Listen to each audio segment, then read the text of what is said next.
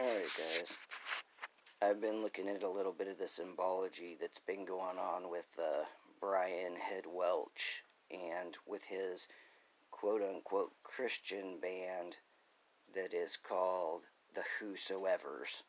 So, we got this one right here doing his one hand over his eye.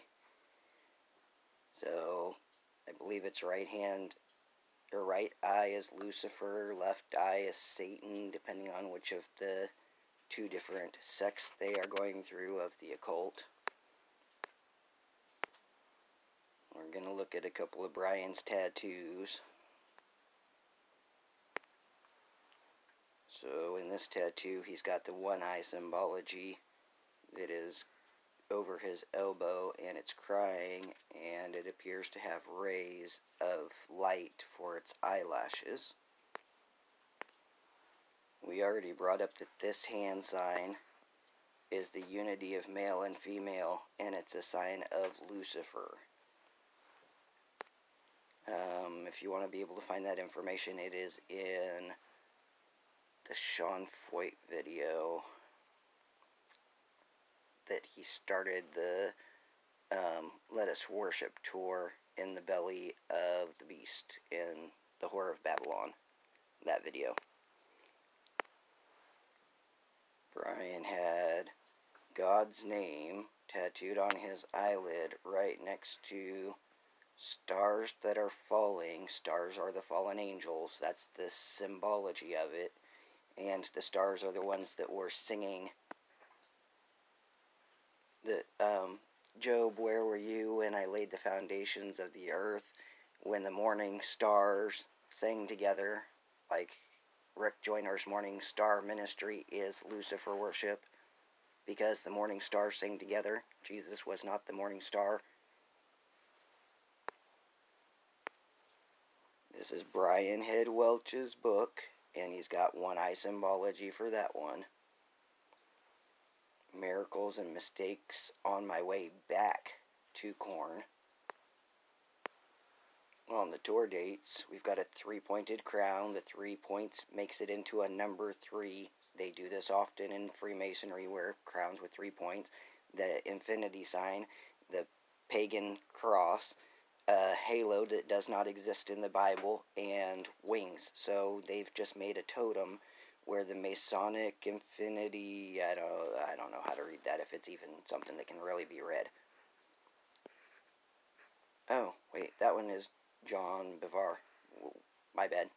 I just grabbed a wrong picture, but still the same thing. So if you've been watching the channel for a while, you understand that the Freemasons put the little finger in front of their mouth, the shh sign, whenever they're trying to speak in symbols. And so this is an advertisement for Loud Crazy Love, which is the story of Brian Head Welch and his daughter. People are ruthless, especially on the internet. I've heard it all about me, I've heard it all about my dad. People are saying that my dad is in the Illuminati. People come for my dad, not only. Darling, your dad said that he's in the Illuminati. You have to understand, Freemasons worship Lucifer as God, and your dad's doing their satanic hand signs.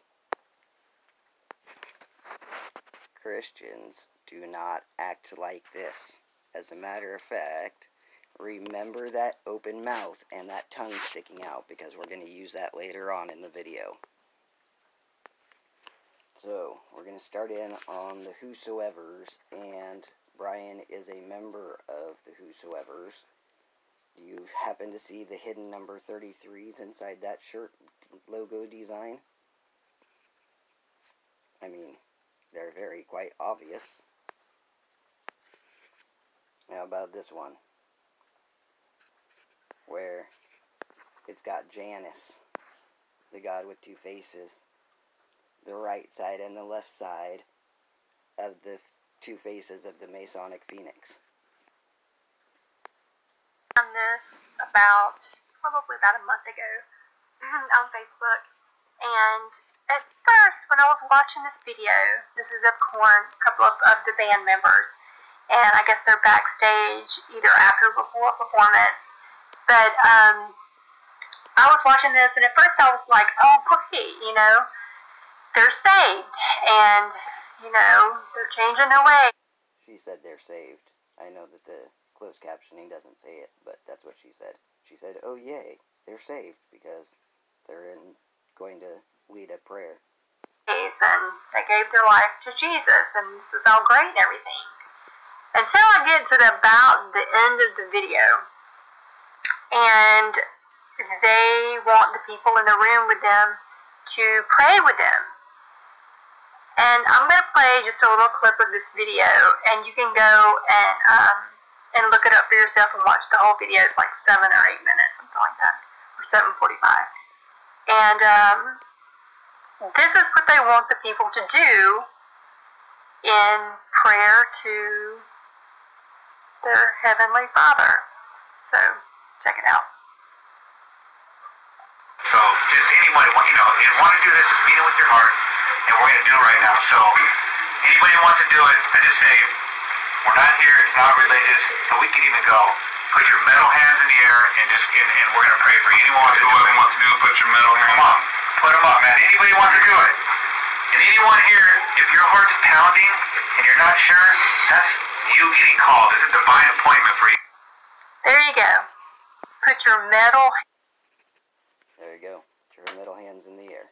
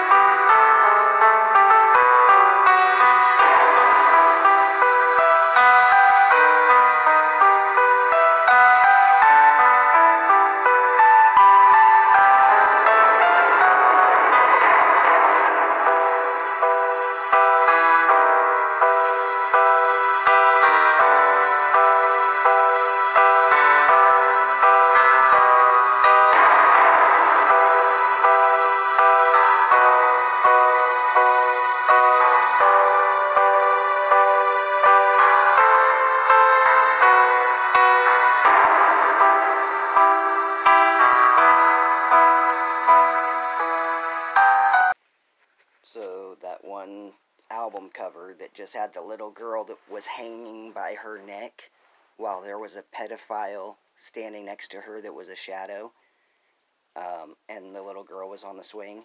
This video is talking about the guy on the right is the one that came up with the album cover. The guy on the left is Brian Head Welch from, like, back in the 90s. Before he got the dreads all the way down is where he's got them right now. Monkey came up with it. It's kind of show you like the dark side of everything that's innocent. Pretty much, you know, because without this, it's an innocent picture. But when you add the shadow, it's the dark side to the picture. You know what I mean? You know what I mean? Kind of like the unknown. Do you think it could be misinterpreted, though? Yeah, by people that have no clue. It is misinterpreted. It's misinterpreted a lot, but It is, huh? it's whatever you get. You know, if it's misinterpreted or not, you know, their interpretation just is their interpretation, not that it's a misinterpretation It's all of the opinion, right? situation. Yeah, but you can understand how people could get a little upset about something like this. Well, let him. Why? Is he doing anything? He's not doing nothing. Is she doing anything? You know, that's her dad carrying the horseshoes. Yeah, he's getting ready to play some horseshoes, and he's asking her if she wants to play a game, but the sun's in her eyes, so she can't see who it is. And all he's saying is, honey, you want to play some horseshoes? Jump from one conclusion to another. You need to step back and look. So then why not just put a picture of anything, a tree or something? People jump from one conclusion to another. And potty mouths and fornicators, a world of disobedient children of the devil who hate God. These are the people you make smile, Brian. Dressing as a woman is normal for the life of an unsaved worldly man, but for a man who claims to love God, you are not giving any glory to God. and you are only leading people away from God, making them believe it's okay to dress and behave as a woman. The Bible tells us a different message, Brian. The woman shall not wear that which pertaineth unto a man, neither shall a man putteth on a woman's garment, for all that do so are abomination unto the Lord thy God. It is effeminate for a man to do so. God made you a man and not a woman. If he wanted you to dress and act like a woman, God would have made you a woman. God does not make mistakes, Brian. So this is what got me into making today's video, is yesterday on the Whosoevers, I came across this, and inside the shoes that they are selling, it has John 3:16, which means that when the people are walking around in town, they are walking on the very sacrifice of Yeshua. Do you understand that? Symbolically, look, in the background, they have the little praying hands. Those are Masonic praying hands, and they've got bones coming out of them. But right here, for God so loved the world that he gave his only son, that whosoever, so that they could add their name into it, believes in him shall not perish but have eternal life. They put that inside the shoes so that the occultists that buy them, the children that buy them now, will be walking on the sacrifice of God. Behold, I saw Satan fall from heaven like a bolt of lightning. Arrows represent magic. And these people have been murdering the flesh since 2009. This is one of their posters for their tour in 2012, second annual session, April 20th. They are a threat to formalized religion. And the base of that is the I am, of the I am movement. But they've got Freemasonry, they've got New World Order on the thing, they've got Den of Thieves, they've got the Buddha. Notice that this wolf has on sheep's clothing, and that they are planning to hypnotize you. So, I made this for Sean yesterday. I don't know exactly where it was at, so I'll have to go find a link for it, and I'll put the full video inside the description. But I put closed captioning so that if you can't hear, because this is a recording of the recording, what he's going to say is that there's going to be a verse that's referencing having the mouth open and the tongue. The offspring of adultery, the offspring of whoring. Obviously, on a spiritual context, and we'll see this actually. Verse 4, against whom are you sporting? This idea of wrestling against Yah, they will not give in. Against whom do you make a wide mouth and stick out the tongue? Are you not children of transgression? Did you hear the part that says that you make your mouth wide and stick out your tongue?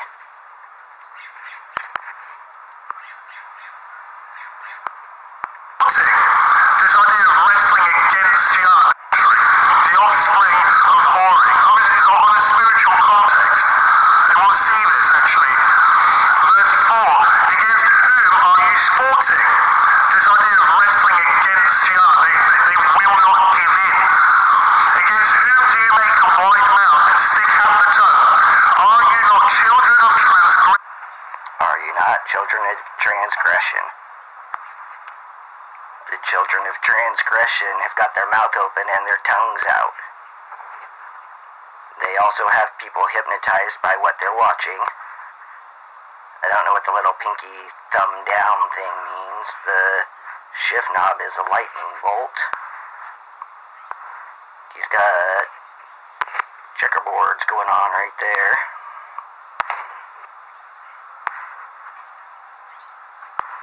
Oh, that whole background. The light green swirl going around is hypnotism.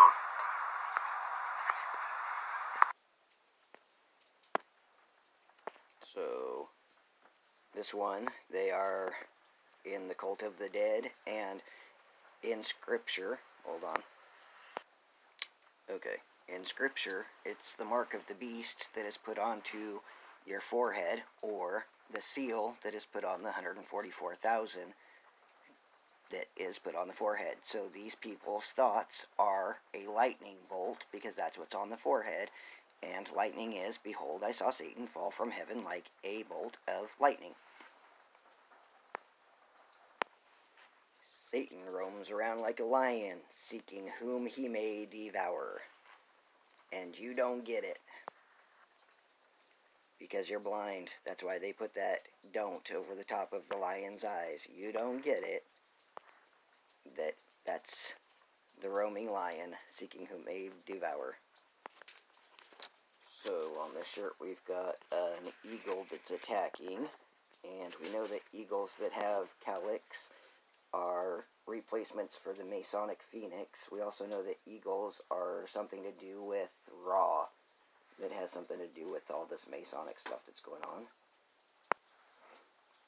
This is the Masonic phoenix with the threefold flame, with the lightning bolt, and with a sword. And more lightning bolts. Hold on, threefold flame. This is what I mean by a threefold flame. It's Ascended Master Doctrine. It comes from Lucifer. CBN, all kinds of these guys use them. Hold on. Live from Asbury University, where they are passing the torch of knowledge with the threefold flame of gnosis, knowledge. And ye shall become as gods. Since we're on logos, and I'm almost done with this video, what do you see here? I showed this to a friend earlier today, and she said, I see a star. She was correct. That is a star inside of a circle, which makes a pentagram. That's also an anarchist logo, and it belongs to Teen Challenge.